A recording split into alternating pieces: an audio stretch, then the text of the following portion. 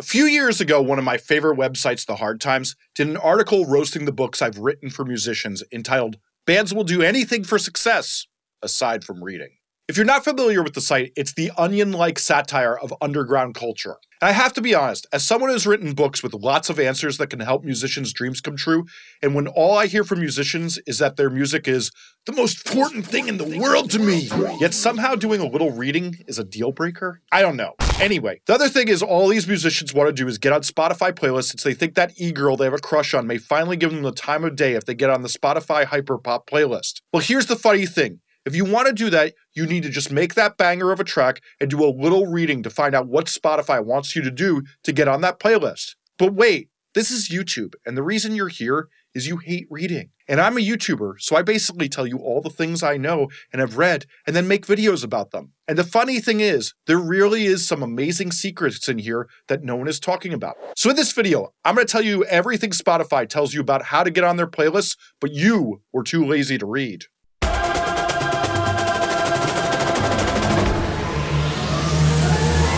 Hi, I'm Jesse Cannon, a music marketer teaching musicians how to grow their fan base from 0 to 10,000 fans on YouTube, and this is Musformation. Okay, here's the funny thing. If you're on Reddit or any other musician forum, the posters there treat the rules around getting on Spotify like they're in some locked box secret you can only access if you swim to the bottom of the East River, kick over 4 bodies, and pull it out of a treasure chest. When really, they're right here on Spotify's website. So let's stop wasting your time with my stupid jokes and tell you what you want to know.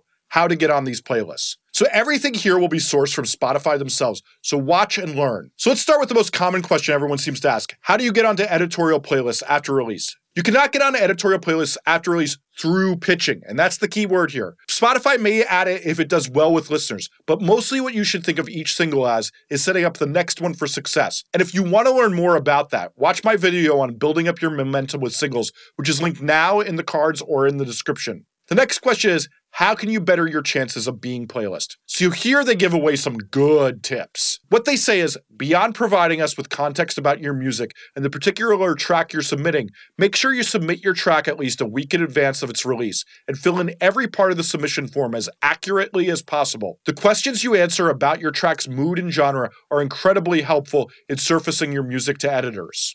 Give us the who, what, why, when, where, and how of your song. Who made it with you? Why did you make it? When was it made? Where did you make it? If there's an interesting story around you and or the song, please let us know. The music is key, but context is also extremely helpful to us. Whatever you do, we encourage you to not leave the note blank. And all this is important, and they tell you straight up they use this information for things like getting you on the right playlists that are hypercontextual. I mean, if you see what they're saying right here is that they have certain playlists that they make that use the context of what you tell them, and it's not just the music. So be sure to give this some time.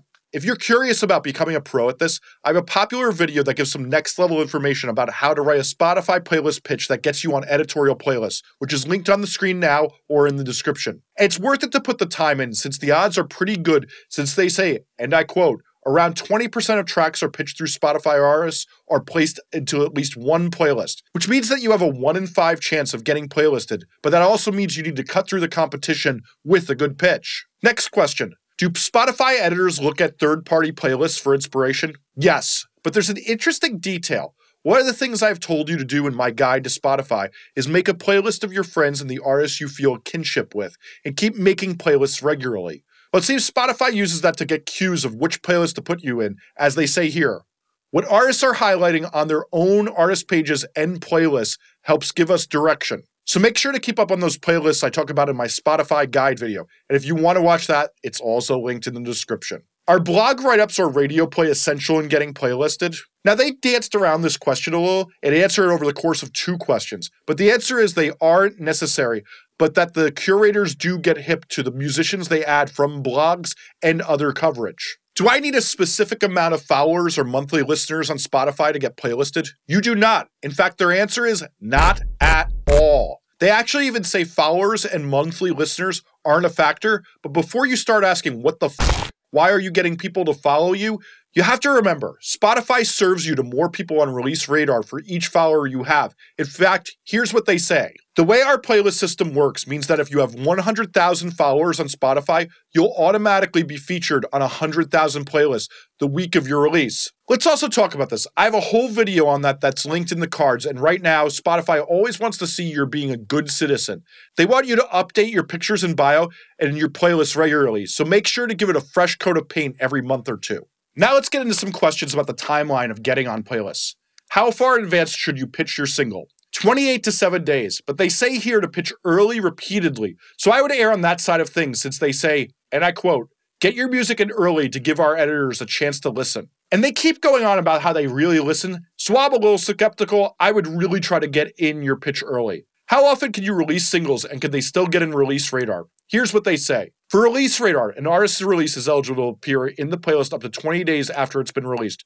You can only have one song in release radar at a time, so if you're releasing multiple tracks over the month, keep that in mind. And they also tell you, and I quote, "You can pitch one song per artist profile at a time." Does paying for user-curated playlist promotion look bad? Okay, with this one I feel like I need to just read from this. Sorry, it's you who refuses to read this stuff, not me. Anyway, I quote, "First things first, you cannot pay to get on an official Spotify playlist. If someone or a third-party company is offering placement on a playlist in exchange for money, this is streaming manipulation service that goes against Spotify's guidelines for music promotion. The following is not permitted for any reason whatsoever: selling a user account or playlist, or otherwise accepting or offering to accept any compensation, financial or otherwise, to influence the name of an account or playlist or the content included on an account or playlist. Additionally, we routinely remove user-generated playlists that claim to offer this, so it won't benefit you in the long run. Our editors and algorithms are there to get your music in front of the most receptive audiences.